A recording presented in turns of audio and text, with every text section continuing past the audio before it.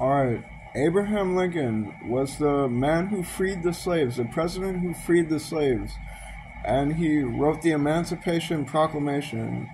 and the slaves were given their freedom, and the slaves are the African American community, and the African American community has suffered great downfall at the hands of drug prohibition, for it worked a criminal,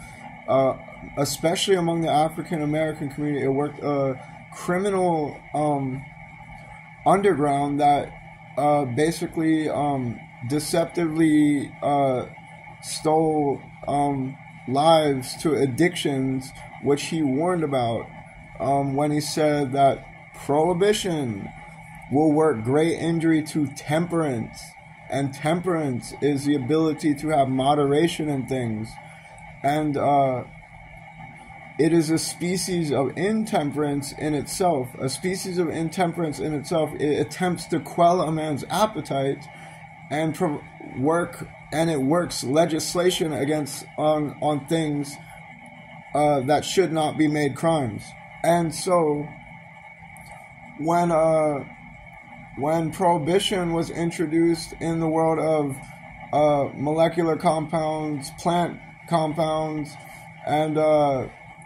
chemistry that affects the mind in inebriating ways, these things were all working to eventually cause people to move towards the underground, the criminal underground, to provide the trade for among adults, to use these things. And that is all right, because Thomas Jefferson said that, what are rightful liberties? Rightful liberties are unobstructed action. Rightful liberties is unobstructed action within the limits of everyone else's rightful liberties. The freedom to do as you want and as you wish and as you will towards, as long as you're not affecting anyone else's rightful liberties, as long as you don't poach on anyone's rightful liberties, as long as you don't violate anyone else's rights with your liberties. He goes on to say that he does not add within limits of the law. He says that rightful liberties are not within limits of the law. The law is often but the tyrant's will, and always so when it violates the rights of the individual. And so it's something, prohibition has been, it's been a jaw-dropping offense in the American mind, and it prohibits, in the American mind, it has steered people to prohibit people from medicines, from the most resourceful plant in the world, and from the plant which was the writing material for the documents that our country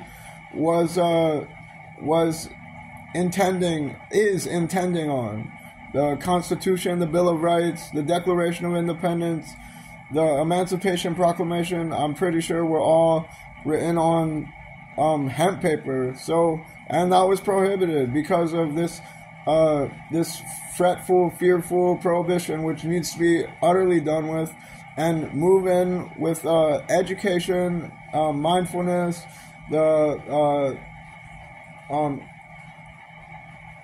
education on temperance, teaching people temperament, how to use the right temperament,